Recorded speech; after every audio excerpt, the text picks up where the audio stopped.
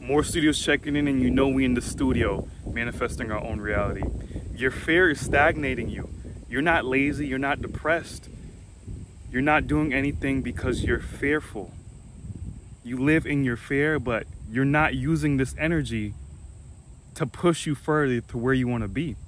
See, we all have fear and we all get nervous, but it's how you react to these emotions that separates you from the rest of the crowd.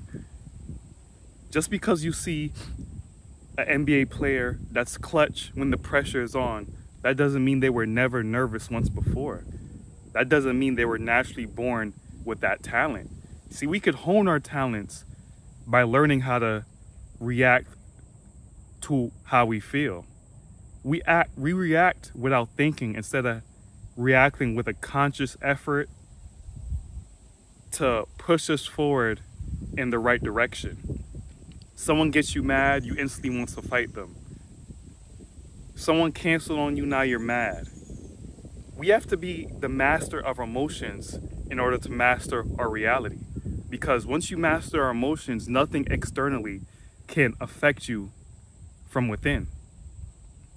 People are weak because they let the outside world affect their inner reality, and thus ultimately affecting their outside reality. Once you control the reality within inside yourself, then there's nothing outside of you that can push you off center, that can get you off guard. I'm not saying that you're never gonna be mad. I'm not saying that you're never gonna be angry, but you'll know how to maneuver when these emotions arise. You'll know how to maneuver when you think someone thinks they got you, but you really got yourself. No one else got you but you. No one else has you but you. We have to learn how to transmute all these negative emotions into something greater than ourselves. We're more than our emotions. We're more than what we see. I would go so far to say fear can be a gift. Can be a gift. It's not always a demon.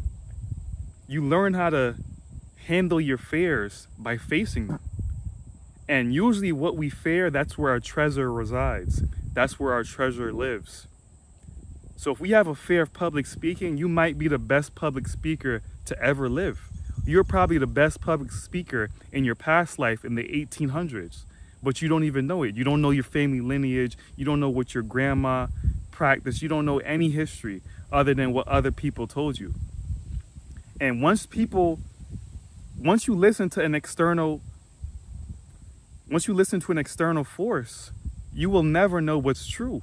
You will never know where your treasure is. You will never know where your treasure lies. And that's why so many people are lost in the world. They're living in fear and they're listening to everyone else but themselves and their intuition. Fear stagnates you because you don't know how to handle it.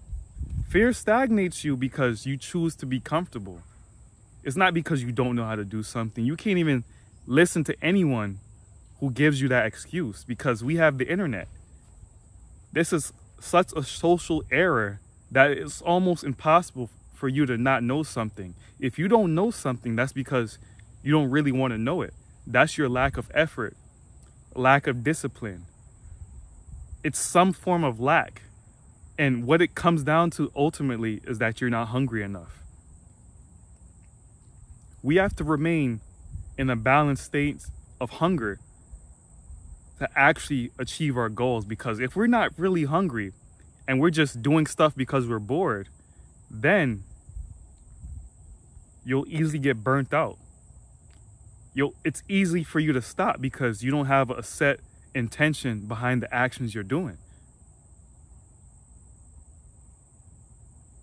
Become clear, know your strengths and weaknesses, and then conquer them.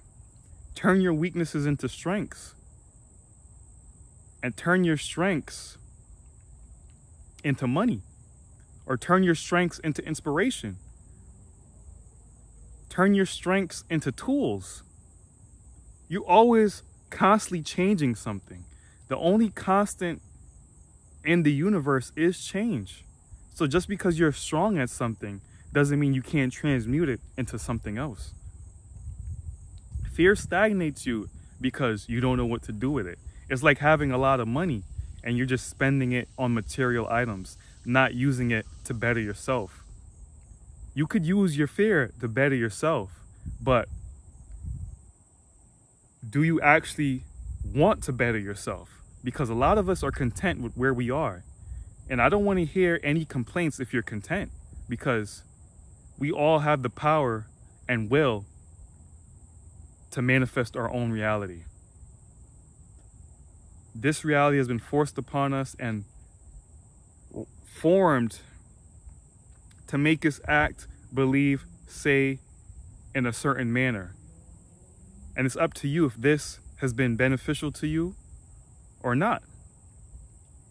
See, we all live in multiple realities, all under one umbrella. You see how beautiful the weather is right now. There's someone outside right now, depressed, crying, and don't see the beauty in the weather. We wake up and have a choice. Do we choose to live in fear, or do we choose to conquer? Because you can't conquer out of fear. And if you conquer out of fear, you're a coward. We conquer to execute the inconsistencies and things that don't benefit us in our life. We don't conquer to harm. We conquer to fulfill. We conquer to better. We conquer to improve. So don't let fear stagnate you, because usually what you fear, that's where your treasure is. More Studios out, and until next time, you guys be well.